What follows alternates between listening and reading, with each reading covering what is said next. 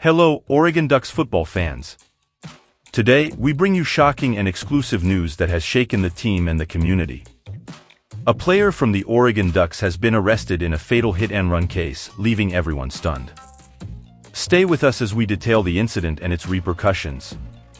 The Eugene police have released information about a fatal hit-and-run case that occurred earlier this week. A football player from the University of Oregon has been charged with hit-and-run, resulting in the death of a 46-year-old man. 19-year-old Daylen Amir Austin has been arrested in connection with the incident. The police have described the investigation as complex and are still gathering information to be submitted to the Lane County District Attorney's Office for a final decision on the charges. This tragic news has deeply affected both the team and the local community.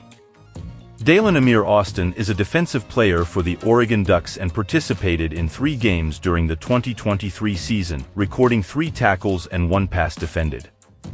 His arrest raises many questions about the impact this will have on the team and the Oregon Ducks football program.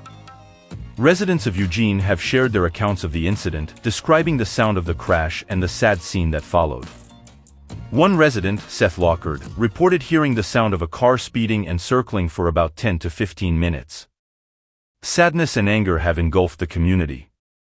This shocking news raises concerns about road safety and athlete responsibility. Now, we want to hear from you, Oregon Ducks fans.